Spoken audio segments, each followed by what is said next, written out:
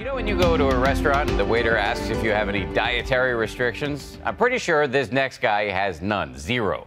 In fact, he's known for eating things such as cow stomach, jellyfish, and ants. So can ABC's Lindsay Davis, not known for her culinary adventurousness, survive an eating tour with this guy? Check it out.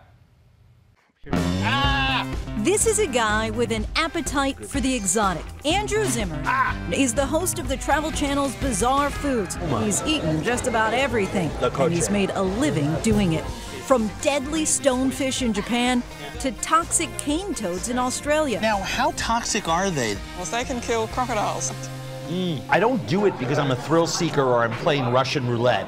I do it because the food is commonly eaten in those places.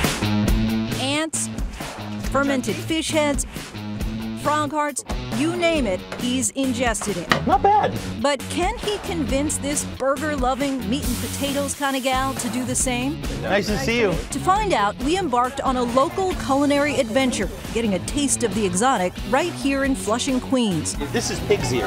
Oh, pig's ear. We were greeted by duck heads at counters selling everything from the rooter to the tooter. Not my typical lunch fare, but Zimmern is determined to push my taste buds to the extreme. This is a fish here? No, that's the stomach of a cow. Oh, maybe I should have just kept believing it was a fish. What I won't do for TV, huh? It's actually pretty tasty. Zimmern's mission is to bring people of all cultures together through the shared experience of food. It's like a crunchy, it's a cross between an apple and an almond, and you eat it off the nut. Eventually, Zimmern leads us to the real adventure, a restaurant with an unusual specialty. The cold jellyfish. You want to try jellyfish? Yeah, the cold one. But some guys say it's a little weird tasty, but I'm Really? I'm not sure you would like it. Oh, I love it. Jellyfish is something most of us try to avoid, but in some parts of Asia, it's considered haute cuisine. Hi, that's jellyfish. Oh, this is the jellyfish. All right. Is this one of your more popular items here, the jellyfish? Yes, but for Asian people. Oh, really? We love it. Boiled and seasoned with black vinegar, you said? It's actually pretty good. It kind of has like a vegetable quality to it to me. Zimmern has a stomach of steel. Have you ever gotten sick from, I mean, you're such an adventurous eater. No. The only thing that has ever happened to me in terms of my wellness, I picked up a virus about 10 years ago in central Morocco from tainted cumin. It really wasn't that big a problem. I carry medication around in case it flares up. There's only a handful of people in the world that have it. I'm surprised of all the things that you eat, it's tainted cumin that gives you some kind of problem. The irony is not lost on me.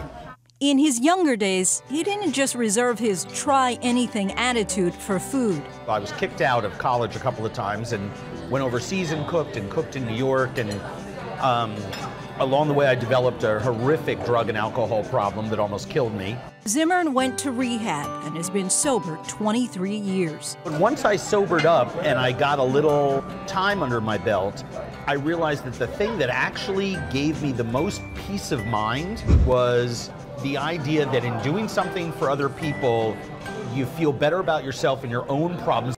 Zimmern has become a rock star in the food world. Bizarre Foods is now in its 7th season. He's an author and James Beard Award winner. He has his own line of cookware and also faithfully documents his culinary adventures on Instagram and sends out tweets to his more than 740,000 followers. I think showing people how similar we are to the other cultures around the world through food, it helps us relate to each other. No meal of cow stomach and jellyfish is complete without dessert. And for that, we head to a place called Beautiful Memory. There's like 1,000 people in here eating lunch right now. I was a bit nervous about what counts as dessert in Zimmern's bizarre food world. They specialize in fresh fruit desserts with a combination of sometimes shaved snow. But my tummy was quickly soothed by this frozen delight. Oh, this is very good. It's so fresh. But get into the coconut ice before that melts. It'll blow your mind. I'll take mind-blowing over stomach-churning any day. Very good. I thought this was going to be the latter. I was wrong. I thought the things that we were going to eat might be biting.